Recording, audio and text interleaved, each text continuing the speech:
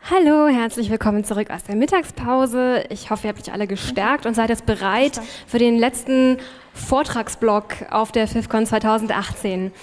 Den Anfang macht Seda Gürsses. Seda Gürsses ist Informatikerin und sie arbeitet an der Universität im belgischen Leuven und in Princeton und forscht zum Thema Privacy, unter anderem in sozialen Netzwerken. Und wird heute über Pods sprechen und was Pods sind, wird sie euch am besten selber berichten. Zur Erklärung, den Anfang, der wird auf Deutsch stattfinden und dann der Einfachheit halber wird der Vortrag auf Englisch weitergehen. Ganz viel Spaß. Ja, und noch eine Änderung. Ich wollte erstmal so eine kleine Annonce machen.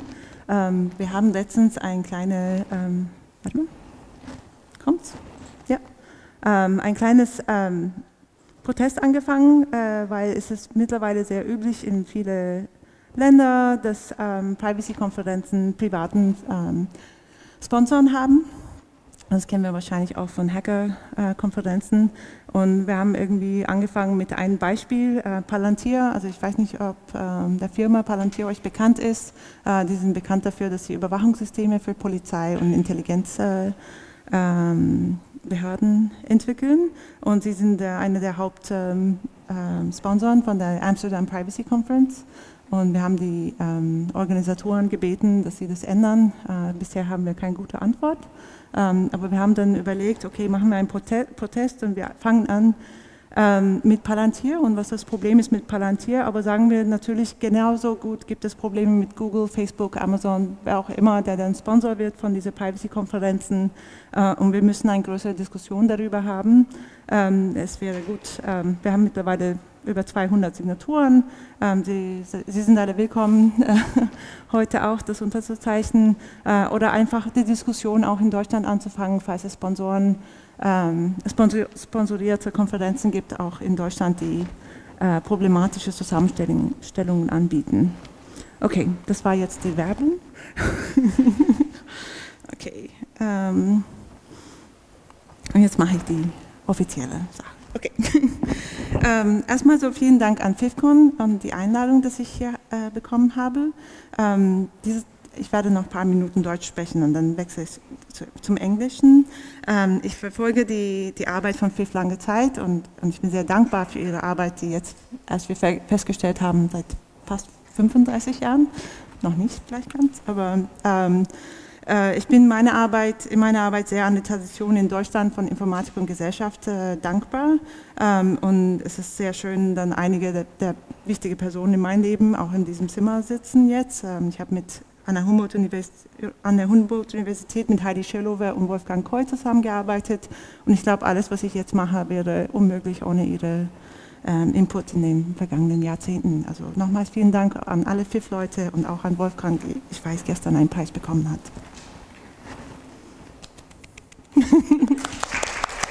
Ja, okay. Kurze Zusammenfassung von dem Vortrag. Ich werde 3 Punkte machen. Also ich glaube, ich werde einen Unterschied machen zwischen künstlicher Intelligenz in der Wissenschaft versus künstlicher Intelligenz in dem Markt und in Technologiepolitik. Mein Ansatz für den späteren, also künstliche Intelligenz im Markt und Technologiepolitik, ist, dass es geht darum, dass viele Investitionen in irgendwelche Technologien schon gemacht worden sind. Also es gibt schon ein Angebot, in dem es viel Investitionen gibt und es wird sozusagen versucht, durch die Technologiepolitik einen Bedarf zu schaffen. Das ist sozusagen eine umgekehrte Ökonomie. Wir hören seit 60 Jahren, dass künstliche Intelligenz kommt und die Welt ändert. Aber wir haben das Gefühl, oder ich habe das Gefühl mindestens, dass was künstliche Intelligenz bezeichnet als Technologie, hat sich komplett geändert.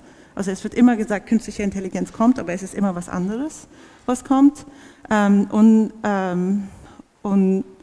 einfach dazu führt, dass eine Art von moralische Panik einzuführen, sodass Städte und Institutionen und Staaten noch mehr Geld investieren sollen, sodass diese Investitionen überhaupt erfolgreich werden.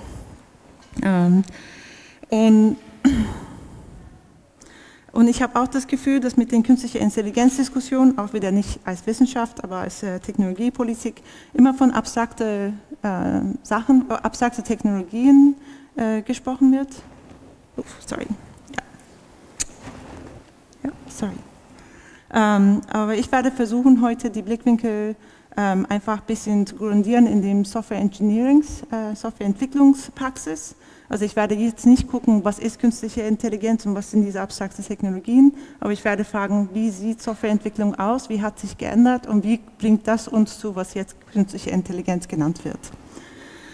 Und was ich dann da zeigen werde, ist, dass wir haben mittlerweile sehr datenintensiven Services, also keine Software, die in Packages kommen, aber als Services angeboten werden, die dann innerhalb der Logik von Optimierung funktionieren. Also Annette hat eigentlich meinen Vortrag geklaut vorhin, aber ich hoffe trotzdem ist es irgendwie lustig, was ich erzähle. Worum es jetzt geht, ist die Optimierung von alle Umgebungen und Populationen. Und ich glaube, da müssen wir sehr viel diskutieren. Aber ich werde mich auf die Externalitäten von Optimierung konzentrieren. Also mein Argument ist, dass jedes optimierte System hat Externalitäten, also Kosten, die mit sich kommen. Und es geht darum, die Technologiefirmen dazu zu bringen, diese Externalitäten zu internalisieren, also diese Kosten zu innen zu nehmen. Aber auch darum, dass wir auch von außen Widerstand leisten können. Und deswegen POTS. Also die Idee von POTS, also Protective Optimization Technologies, baut sich eigentlich auf die Idee von PETs, Privacy Enhancing Technologies. Wir dachten, das ist vielleicht einfach sich daran zu erinnern. Und es ist immer, die Idee sozusagen, Werkzeuge zu entwickeln, die dann Nutzer nicht abhängig machen von den Serviceleistern, aber selber sozusagen ihre Privacy schützen können. Wir wissen, dass solche Schutzmechanismen nicht revolutionär sind, aber die sind auf dem Weg dahin hilfreich und wichtig. Das war jetzt die deutsche Zusammenfassung. Now I go to English. I'm so sorry. Okay, and I'll try to speak a little slower. If I speak very fast, you are more than welcome to slow me down. I will not do the thank you again in English. I hope that's going to be okay. And I'll start with waiting for artificial intelligence is like waiting for Godot. It's about creating a demand for an investment that is in the process of creating an immense supply. Artificial intelligence has been coming for 60 years.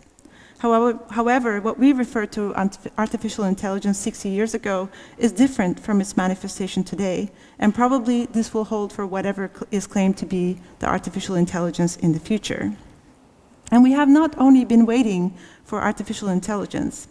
Consortia of tech companies first asked us in the last 20 years to expect things like the Internet of Things. That was in the beginning of the 2000s, for those who are old enough. And it was following the trends in the 90s in research labs like Xerox PARC, where people said, we won't get the Internet of Things, but we will get ubiquitous computing. But what we instead got, instead of ubiquitous computing, was social networks. First, governments, companies, and journalists alike argued that social networks would lead to revolutions and bring to us democracy. In the last 3 years, and actually they wouldn't just bring to us democracy in the Western world, but they would also bring democracy in the authoritarian world. Now we hear that social networks bring authoritarianism to democracies. So there's an underlying logic to the argument that there's a technology that is unstoppable, it's inevitable, is revolutionary, and we should prepare ourselves for receiving it. First of all, what is expressed as unstoppable technological change is in fact a story about companies already investing in a technology, meaning they're already creating a supply. The objective of waiting for the technology is to create an expectation that its arrival is inevitable and its reception, its welcome, a necessary condition for economic and social progress, and therewith creating a demand. In the current case of artificial intelligence, the argument is that if your health system, your city, your car, your policing are not smart, they're not made smart with artificial intelligence, you're going to fall behind. Hence, to welcome it, cities, health, and educational institutions should demand it and do so without much regulation. So the moral panic that is then surrounding this promised technology, in this case artificial intelligence, is also part of creating a demand. So we are told that artificial intelligence will deliver an industrial revolution, a market revolution. However, it may also cause some problems. These include, for example, according to one of the institutions that I'm quoting here, AI Now, that we might lose jobs, experience bias and exclusion, have infringement upon rights and liberties, and may have problems with safety in critical infrastructures. This is a short but very worrying list. However, this is a list that creates moral panic. And what's interesting is that this moral panic is cultivated with industry-funded think tanks, which have very present ties with universities to make them look very neutral, and start from the assumption that these technologies will come, but only with some side effects. So these organizations, these research centers and think tanks ask us not only to expect these technologies, but to imagine how we will live with them once they arrive, how they should be tweaked to better fit our lives. So it's only about tweaking, but never about questioning whether we should get these technologies or not. I think one of the recent manifestations of this approach is an effort to achieve algorithmic fairness, and I can go into that maybe in the discussion because I think it will take too much time right now. But we see in the algorithmic fairness that it's about tweaking algorithms, but not actually questioning whether the introduction of some of these systems will cause inequalities which are much grander than what algorithms can do. What is significant in all of these framings of artificial intelligence that's coming is that they allow those engaged in the topic they allow them not to name any actual actors or engage in the political economy of artificial intelligence. AI is an abstraction, very much like algorithms are abstractions, big data, and Internet of Things. They're all abstract things and nobody's pushing for them. They just come from the skies, they fall upon us.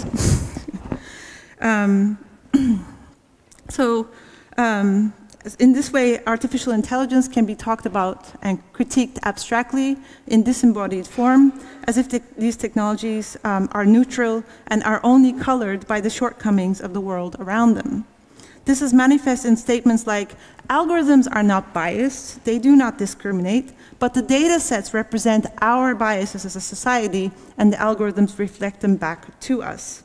Algorithms in that sense are presented in the discussions like mirrors. They're neutral, they just present us to ourselves. It is an accident rather than a condition enabled by the ways in which we produce knowledge and technology. As an alternative to this abstraction, and as an alternative to this idea that artificial intelligence is inevitable and it's coming, I want to look at the past. So as an alternative, I propose that we analyze software engineering practices and systems development that is very much made possible due to very concrete socioeconomic production decisions. So I locate some of the origins of the current discussion on artificial intelligence in the shift of software engineering from shrink-wrap software to, and PCs to services and clouds, which allowed software developers and companies to incorporate real-time feedback from users and the environments in the business and software development process. Okay. Oof, sorry. Okay, let's go. So here are the three shifts that we see, at least since the 90s. If you've been in the computer business since the 60s, you will actually see a pendulum where we used to have mainframes and services. It went to PCs and coming back. But what we see now since the 90s is starting with shrink-wrap software, waterfall models, and personal computers to what I would say is services, agile programming, and the cloud. And just so that we can all wake up after lunch, I just need to make sure I know that the room is following this. How many of you know what shrink-wrap software is? Okay. Just to explain, how many of you have gone to a shop to buy software in a box? Okay. It came with a plastic wrap around it? Yes? That was the shrink wrap, okay? And when you opened the shrink wrap, you went into a contractual agreement with the software company and accepted that software, even though you hadn't installed it yet. Then you took the diskettes home, you had a personal computer, you installed it, hopefully it all went well, and there you go, you had your software, and then you started using it. The relationship with the company was mostly at this moment where you opened the box, and afterwards what you did with your software was mostly your issue, unless you were pirating and they came after you. How many people know what a waterfall model is? Okay, that's a little better. Okay, it's a form of developing software. It came about in the 60s.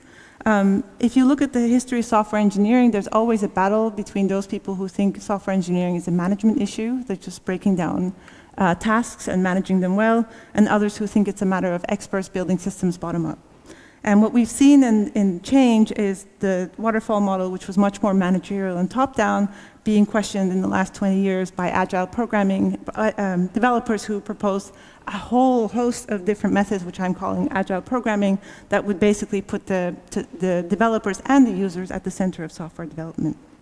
And finally, with the shift to services, we moved away from having a lot of processing done on our computers to the cloud, and I will talk about all of these in detail. And what I'm going to talk about is not things I just made up. We did an exploratory study where we did interviews and chats with people, read industry white papers, and looked at legal and policy literature to understand how what we call, these three things we call the agile turn, have come to change the environment that we live in and have great impact on what happens with privacy, but also what kind of protective technologies are necessary today. Okay, so to give you a feeling of the excitement around shrink-wrap software, I thought I would show you this clip, and I will ask now somebody in the room to tell me if they know what this is. Yeah.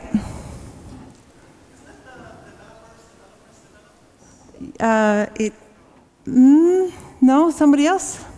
Why are they dancing? For? What? Microsoft? Board. Okay, but what are they celebrating?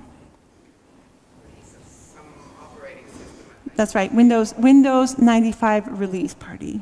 Okay, like releasing software was something that happened every 2-3 years. Apparently in Microsoft, literally after the release, everybody would get up and change their position in the offices in this very large company. Windows 95 was like such a big party, they lit up the Empire State Building in New York. Like it was a big thing to release software. But what we've seen today with services is that software developers can release software up to 50 times an hour, a day, whatever, depending on the company. So we can't party as much, so something has changed, right? All right, so coming back to what has changed in these three things, I will start with the move from shrink-wrap to services. I'm not a historian, but if I kind of did a makeup of history and looked at 1 or 2 incidents that provided some insights, there's this one, unclear. Some people claim this was a note sent by Bezos to his employees at Amazon 2001 or 2002, we don't know exactly, where he basically said all the teams will henceforth expose their data and functionality through service interfaces. So he basically turned all of Amazon's workforce he pushed them into creating APIs for their databases and making their services internally available, but also externally, which could also be seen also as the start of the Amazon cloud that we know today. And this looks like just a horrible memo to get, especially if 0.6, anyone who doesn't do this will be fired. But if we put that thing aside and look at the transition that it enabled, maybe I can give an example that is not very kosher, because I'm going to give examples from proprietary software again. And the difference that we have seen is from shrink-wrap to services, and there are of course differences between, because there are enterprise and apps as something that's between shrink-wrap and services. But if we just go to the extremes, like shrink-wrap on the one side and services on the other, and think about the experience, the difference in the experience between Microsoft Word and Office 365 or Google Docs, we see that in the beginning you went to a store, bought your software, took out the diskettes or CD-ROM or DVD, depending on how old you are, installed it on your machine. That meant that as a user you were also maintaining your machine. You hope that the software that you had in the box matched your hardware. This was not a trivial thing and a big headache for developers. Users had a lot of control. This was seen as a problem for many people, but not for geeks. And you paid in advance, right? And with services, what we have is that we have no installation anymore, unless, other than like maybe installing a browser or an app, which is like super oversimplified in comparison to what we have to do. The update and maintenance of the code remains on the developer side, because the code remains with the developers. There's no release party where you have to let go of your baby. It actually sticks with you, right? And so that means you can continue to make changes to code, which means that you can always do apps updates. And with services, what we have also interesting for the users is they don't have as much control. Everything they do can now be datafied. You can basically see where the users are clicking, what services they're using or how they're using the features. But it also allows things like collaboration, right? Like, I mean, many of us have sent Word documents or, if you're using open source alternatives, through emails, and then we had all sorts of versioning problems, and this new environment basically allows collaboration to be much more easy. But what also changes is that you pay as you use. This is where, of course, the term you pay with your data comes in as well. Like, we didn't pay with our data when we bought Microsoft Word. We paid for the license, or we got it an illegal copy. But now you can basically, if you're especially a company, you can pay as you use, or you can even try software out before moving your whole enterprise. So it's a very big shift, both for the users and the developers. So if we look at what this whole shift means, is that we have now a server, often thin client model. That means that the transaction, which was only at the moment of purchasing your shrink wrap software, is now throughout your use. So you're constantly in transaction with the company. We have bundled services. I will explain that in a moment a little bit more. And we have licensing and pricing models that are basically based on use, which also means that there's intensified tracking to know who's using what and how you're going to license them and how you're going to make them pay. And this one is especially important because often we talk about tracking as being a problem of the advertisement world, but we don't talk about it also as being part of the service architectures and licensing. Okay, so these are like important little details here. So if you would come with my abstract representation of what happened, in the past we had something like the shrink wrap software production, then there was a release party, Empire State Building is lit up, the boxes go into the shops, and then you purchase as a user, and then you use. So there were two different phases, production and use, okay? What happens with the services is that you start producing the software, and you don't produce everything yourself. You integrate a bunch of services that have already existed somewhere, so maybe Amazon has services that you can use. And then the user starts using your service, and they're in this pay-per-use model, so the transaction is ongoing. As you use, you're paying for the software, and you're basically now within the production and the consumption phases are now collapsed. So there's no separate production from use. Everything you use is integrated into how the software gets produced, and we'll talk about that some more. So this is kind of the implication of this, and I'm sorry, if you're a software developer, all of this is known to you, but it's going to make sense why I'm telling you all of this in a moment. So let's say that you want to go to a website which is there to create pictures. And then this website maybe has like some specific application features for uploading photos and, I don't know, filters and stuff like this, but they don't want to develop all these other things, like advertisement to get some funds, authentication into the website. Maybe you want to be able to make some payments, so you can integrate a service that allows you to do payments. Maybe you want maps so that people can locate their pictures, a social network for discussion, etc. So basically, the service provider will integrate all of these services in order to give you the website. For the user, it looks like they're interacting with one party, but in fact, they're interacting with a couple hundred sometimes, which they don't always know. And what's also interesting is that this service model also applies to the developers, so the developers also use services to develop software themselves. So anywhere from team integration tools to data brokers to get data about your users, or analytics like Google Analytics to test your features, or for A/B testing. I'll give an example there. You basically use a bunch of other services to even develop the service itself. So these are not even always visible to the users. So here's an example. So Full Story was a service that websites could integrate. So if I would be the service that's giving you the picture album, I could put on Full Story, I could integrate it with their API, and it would give me a complete replay of the user's interactions in video form, right? So all of you, so it's not just your clicks, but basically I could rewatch how you moved around the website, which services you used, what things you typed into the boxes that were in the forms, etc. And we found that in the top 1 million sites, we already had quite a few of the websites using this service, and later on, colleagues at Princeton wrote out about how they could actually see people's login credentials and private information using Full Story, right? And so this is the kind of thing where a developer is probably integrating Full Story to see if the users have problems with their services, so that they can see where do they struggle with certain kind of interface elements, but it actually ends up being like a privacy nightmare. and it becomes very difficult to make this kind of thing visible to users. Okay, but that's not where I want to go. I want to go somewhere else. So let's quickly talk about the move from waterfall to agile programming. And if you believe in one of these things, and I'm going to do a bad job in explaining your color of agile development, I'm very, very sorry. I'm just giving like a very broad overview, and I'm happy to be corrected later. And so here's like a quick, again, like pseudo history where things have gone. And for those who don't know, the waterfall model was basically about these discrete phases that you could go down. So you would start with the company handing you a requirements analysis and specification. For those who don't know, I was trained as a requirements engineer. This job is practically gone now, so it's kind of weird to be still in academia, but it's nice. So basically, people like me would go into the companies to understand what the requirements were of the system, or go to the environment where a system is going to be introduced. And then the requirements would be turned into a specification, so you go back to your office, then you do the architectural design, and then you start implementing and integrating. 2-3 years later, you come out, you go back to the company or whoever ordered the software, you start doing some verification, testing to see that what you produce has anything to do with what the company or the organization wanted, and then you go into the mode of operation and maintenance. Now, it turned out that with this model, something like 64% of the projects, I think, failed.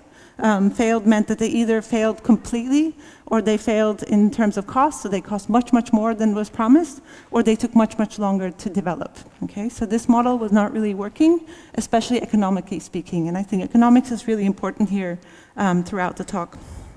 It also turns out that 60% of software cost is due to maintenance, and of that 60% is adding new functionality to legacy software. So you can imagine that when service architectures came and the code could remain on the side of the developers, the companies that were losing so much money and basically bleeding with these waterfall models were very happy. And so were the developers, who look like this. Okay, this is from the Agile Manifesto website, which tells you a lot about the diversity of the group as well.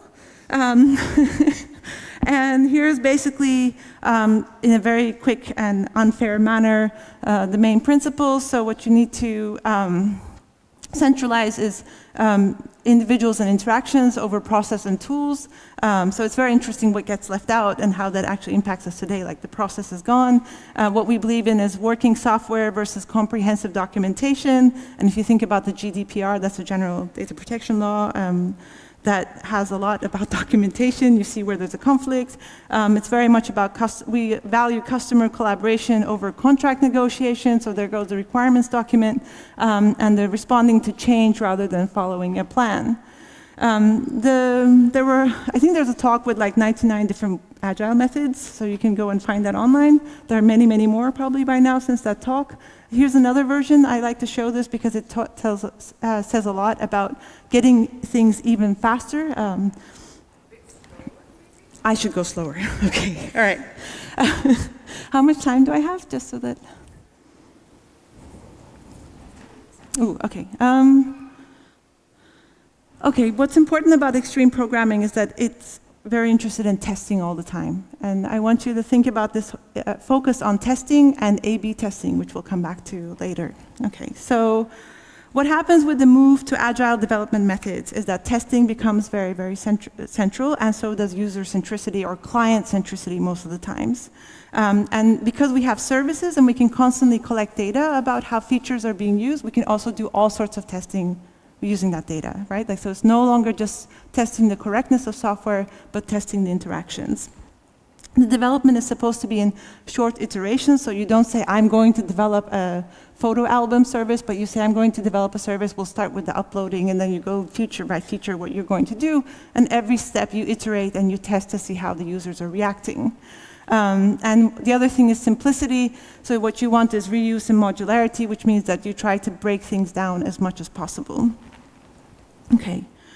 So what we start getting as a result of all of these developments is what I can call feature-based optimization. And I'll cut this a bit short because of time, but what we start seeing is that if software development was a cost issue, with services and with the kind of data we can collect, it becomes completely put under the logic of optimization.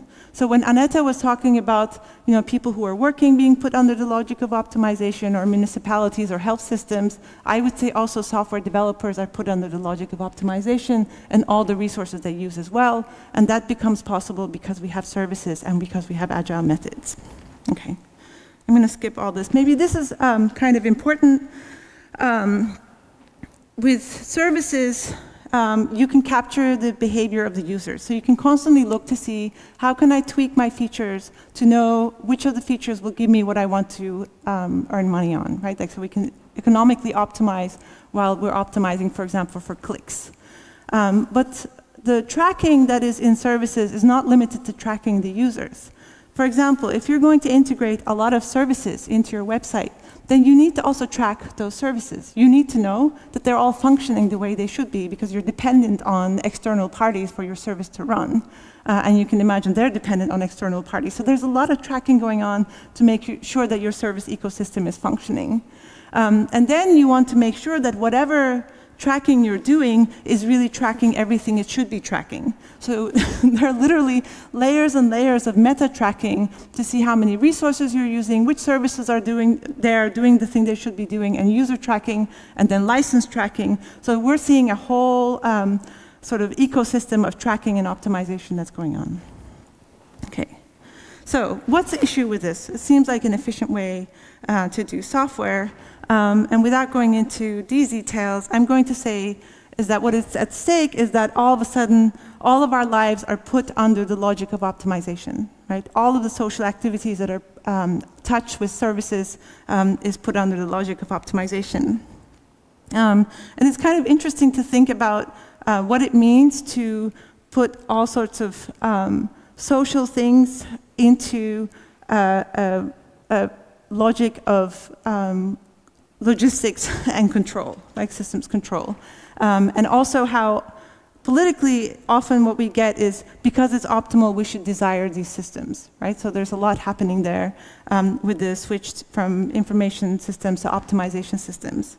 So if I would try to give you an overview of what has changed, so not just about we went from shrink wrap to services and software engineering has changed, but qualitatively the systems have changed that we look at today. So whereas information systems are focused on storage, processing, transport of information, and organizing knowledge, so they're still about knowing, knowledge, and reasoning, optimization systems are not about knowing at all. They basically leverage the data that they gather to not only understand the world, so they're not about gathering information and reasoning about the world, but optimizing it. So optimization systems seek to extract economic value through the capture and manipulation of people's activities and environments, right? So all of these services constantly capture our activities, they capture information about our environments. They don't care to know, they care to manipulate them in order for improving their economic income. So optimization systems, in comparison to information systems, treat the world not as a static place to be known, but one to sense and co-create. Okay, so this is very, very different kind of systems. And the kind of problems that we can see with optimization systems have been on the headlines, and they've been spoken about by academics and activists for a long time. Social sorting, I mean, we hear a lot about algorithmic discrimination, but originally, academics started talking about this problem in the 90s. Mass manipulation, we hear about Cambridge Analytica and elections. Asymmetrical concentration of powers, we have the GAFAM, Google, Apple, Facebook, Amazon, and Microsoft. Absolutely majority dominance, where minority users get hunted down almost, and there's very little done unless it is algorithmically or optimally doable to protect the minorities, etc. So these are the ways we talk about these things in general. But what if we go back to software engineering and talk about them in terms of optimization? So if we think that software engineering has become data-centric and it functions under the logic of optimization, what can we say about these things in terms of optimization systems? So we argue that optimization systems come with externalities. There is no optimization system without these problems, okay? It's not like if you would do a good goal, if you had a good optimization goal, we wouldn't have these problems. No, optimization systems come with these externalities. This is not a complete list, but here's the start. So they disregard non-users, for sure. I'll give examples. They disregard environments that they function in. They make use of them. Aneta was talking about this, where health industry is being seen as a market and making use of this infrastructure that has been developed with taxpayer money. They typically benefit a few. I mean, it's an optimization curve, and some people are optimal and some people are not. They have to explore the world, so that means that they have to sometimes try new things out, and they can abuse users to explore things, and the risks associated or the costs associated with that exploration falls on the shoulders of the risk, etc. The list is long, but I'll just go into an example in location-based services. So I'm going to specifically focus on an app called Waze. I don't know how many people use Waze here. And who drives, right? Like, I don't know, maybe you drive, I don't. But many people use Waze to reroute around traffic. So it's basically like Google Maps. I mean, the company is also owned by Google, but it doesn't just tell you how to get from A to B, but it tells you how to get there in the fastest way possible. So Waze is symbolic of how location-based services have changed with the move to services. So location services no longer just track and profile individuals to generate spatial intelligence, but they now leverage this information to manipulate users' behavior and create ideal geographies that optimize space and time to their investors' interests. So part and parcel of this development are population experiments using techniques like A/B testing that drive iterative designs that ensure sufficient gain for most users while maximizing profits. Waze reroutes its users even when there is congestion on a given path, allowing these users to act with perfect selfishness, which is also the title of this newspaper article. It turns out that actually okay, rewind. So in some happy universe, if everybody could get as fast as possible from A to B, you would think this is a good thing. But it turns out, researchers from Berkeley showed that traffic beating apps might work for the individual, but they do so at the cost of making congestion worse overall. Waze also often redirects users off the highways through suburban neighborhoods that cannot sustain heavy traffic. So while it's useful for drivers, it affects neighborhoods by making streets busy, noisy, and less safe. Consequently, towns may need to fix and police roads more often, and with such systems, even when some users benefit, non-users and the environments they inhabit may bear the ill effects of optimization.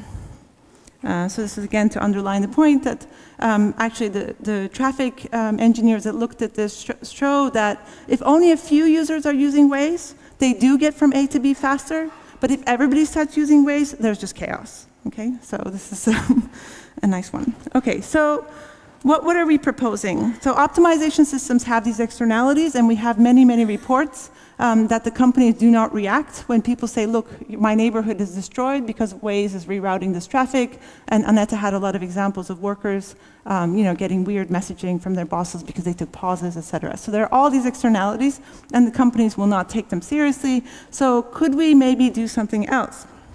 And we decided to be inspired by the users of these systems for exploring new ways to deal with these things. Namely, we found out that people who live in these suburban areas that don't want the Waze traffic will start reporting roadblocks on their streets so that Waze will reroute to another route, and they won't, okay? All right, so here's some examples. So in one of them, somebody did a virtual roadblock. Apparently, even the police have a problem because people can log, for example, whether there's like police controls and speed limits, etc. So they started overpopulating Waze so that people don't have the correct information. And there were some researchers in Israel that created a bunch of ghost accounts and managed to make it look like there is a lot of traffic on a freeway, got all the cars rerouted, and then had the freeway to themselves. Okay, so our idea is that we want to be inspired by how these users have been looking at manipulating optimization systems to re-optimize themselves and the environments that they live in. And we want to design tools that actually are effective and allow them to do so in a much more successful way. And basically, in computer science terms, what we're saying is optimization systems are machine learning systems at this point. So what we can do is use adversarial machine learning to re-optimize the conditions of the users and their environments when they're hit hard by optimization systems. I'm almost done with my time. We have a whole paper on what we mean by pots and how to develop them. But basically, we propose that you think of a benefit function. So let's say Waze has a benefit function for all the people, including non-users in the environment, and the people who benefit the most are on the top hill, so they're happy puppies, and then the ones who are like messed up are when cars start flying into their yards because it's a road that shouldn't have that much traffic, so they're the ones that are not getting a very big benefit. And we think about what kind of inputs we can do to change this curve, the outcome of this optimization system. And the question is, what should it be changed to? And there we have different strategies. So you can correct the imbalances, you can do a protest by basically changing the conditions for the drivers that benefit the most from Waze so that they don't benefit, like they keep on being put into traffic, or you can just completely sabotage the system. So we think we can work on these different strategies. And really, Waze is not the only place this happens. For example, Pokemon Go. I don't know, any fans here of Pokemon Go? No fans of Pokemon Go? Jesus, okay, all right. Well, if you're into collecting Pokemons, it turns out that if you're in a very poor neighborhood, if you're in rural areas, you're not going to get a lot of Pokemons. So what the users have been doing is spoofing their GPS, so they go to like main cities. The next one is a bit sad. They changed the map indicators in OpenStreetMaps to make it look like they're park paths and water sources, because apparently Pokemon Go will spawn more Pokemons if they see those things. Uber drivers have been known to turn off their apps when a big event is happening so that they can induce surge prices so that they can be paid well. And what we've been doing is looking at credit scoring outcomes. So could you change, for example, the amount of money you ask for? I don't know, we changed a couple more things so that you're more likely to get a credit from the bank. And this one I added as well. This is for insurance companies. If they require to wear a Fitbit, then you can put it on a metronome and look like you're exercising a lot. But that's not one of the things we've done. So, all right. There are ethical issues, but I think I'm out of time. You can read our POTS paper here, and I hope this was helpful. Thank you. Thank you so much.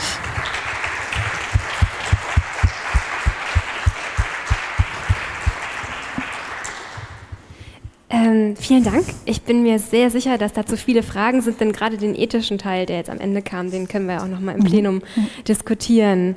Hat jemand Fragen? Die Fragen können auch auf Deutsch gestellt werden, ne? Das ist in Ordnung. Hier vorne ist gleich eine.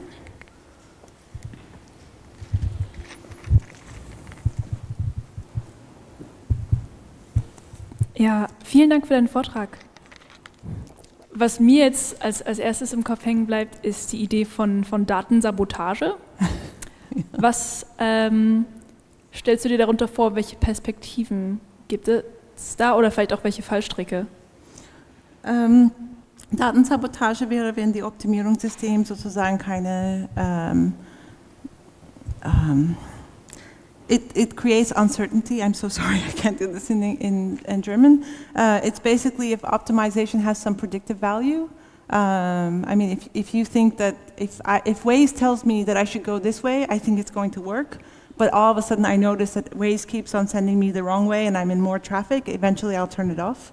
So it's those kind of strategies where basically the optimization function doesn't function anymore at all. So that would be one strategy. But we're welcoming everyone to think with us on how to sabotage these systems.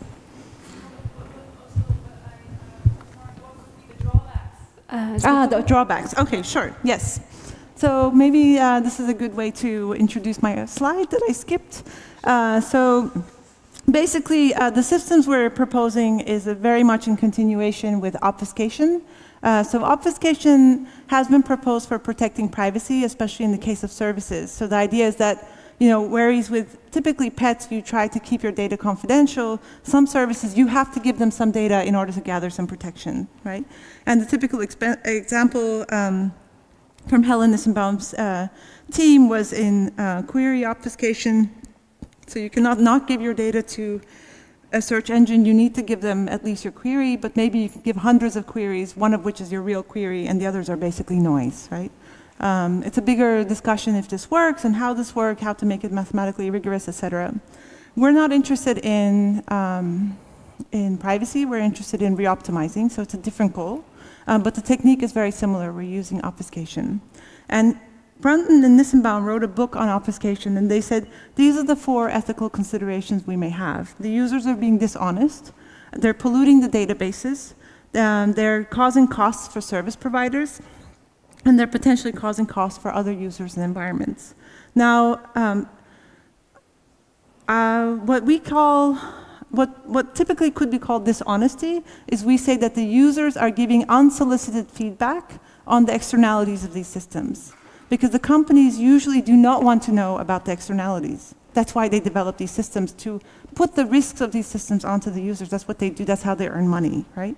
And so the dishonesty claim is not really appropriate here because they're also not interested in knowing things, they just are optimizing, right? And this is why Annette was talking about some workers getting unreasonable paths and noticing they don't work, but it would take them more time to not go down that path than to complain to the company, so they just go down the path anyways, right? Like these systems don't care about who you are and what you do, they care about optimizing. And the reason I say that is like, you know, by now, I think something like what I read recently is if you are likely to store people's names with their first name and last name in your phone, it turns out that you're more likely to pay your loans back.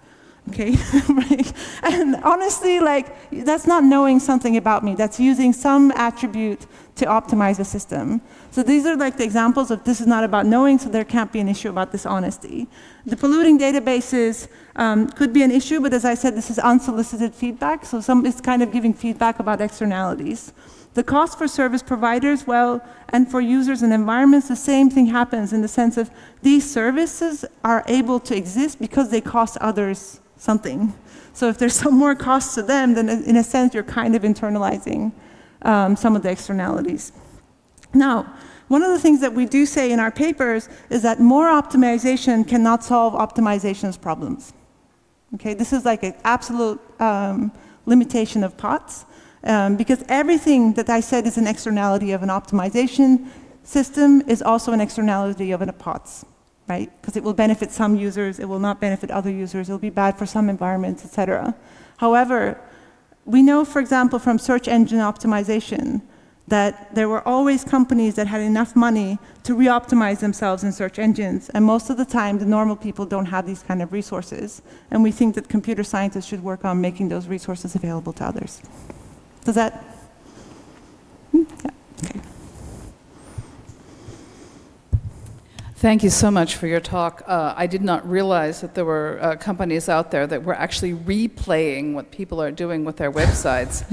I find this ethically so absolutely problematical. Are you aware of any sites that actually let you know that they do this? Or is it all hidden in the 27 tracking things that they have on their websites? So what happens with service ecosystems, I'm just going to answer your question more generally, and if you want to read about the specific case, then I advise you to look at the Princeton write-up that I had somewhere here. I'll go back to it in a moment. Here, down. Yeah, Freedom to Tinker has, I think, a couple of blog posts on this. Basically, when, as a website, I integrate services, I integrate, let's say, 12 services. Right? But those services also integrate, each of them, 12 services or whatever. You can just imagine that it just grows exponentially. And the websites themselves lose track of all of the people, all of the parties that they have integrated. So now there are services that will help you track what's being served on your website. I think that's your answer. I'm sorry.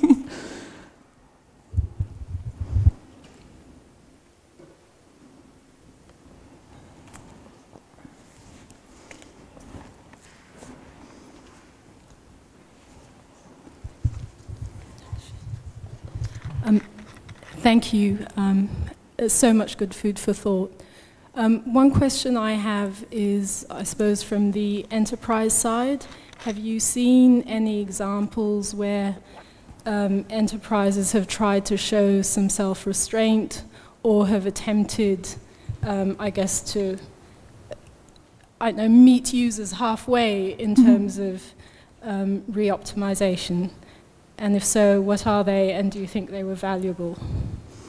I mean, I think, I'm not sure that enough companies see themselves as having externalities, right? Like they don't even notice that they have this thing. We're trying to create a language, so that's the first thing. I think one could argue that, for example, the whole fake news discussion, the whole abuse on platforms, unfortunately, like it spills on very quickly into like terrorist content and stuff, are basically consequences of using optimization to massively distribute information without any quality controls, right? Like because the objective is to disseminate and get as much clicks as fast as possible. So these things become massive problems. And what we see from these companies is that the only proposals they come up with is to use more optimization to solve these problems, right? Like they'll say, we're developing algorithms that remove unwanted content as fast as possible. And that's what I was saying with you can't solve optimization's problems with more optimization. They basically then start having other externalities where they start deleting in an automated fashion content from minorities, right? Because they look unlike the safe stuff and then they all of a sudden get removed. So if you're from a minority community, then you will also be banned from websites. So I think there needs to be a push to, I think, rethink the governance structures of these companies and not to easily accept saying, oh, I'll build an algorithm that will remove fake news and then we'll be fine, because that means we're still in the logic of optimization. You still have a question? Do you want to?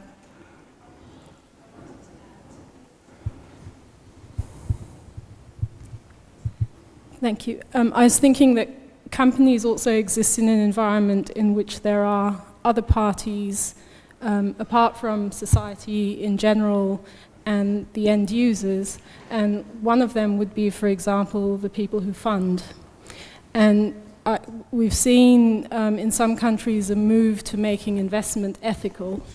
Is there room for, let's say, ethical venture capitalism funding that could be a way to attack this issue?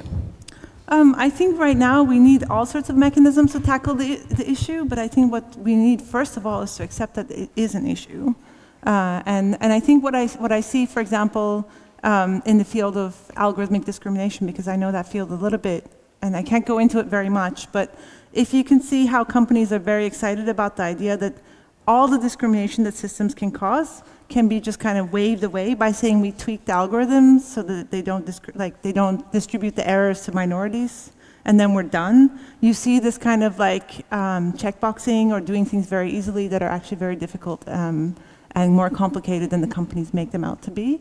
So I do think that investor consciousness would be very good and important, but I think we need to think about, well, how do you make laws? How do you make, for example, cities aware that, I mean, they know, but that their infrastructure is being used and costs are being externalized. How can they take back their cities, or how they can internalize these costs, et cetera. So yes, ethical investment may help. And I think, for example, in the case of Uber, I mean, they were potifying the world.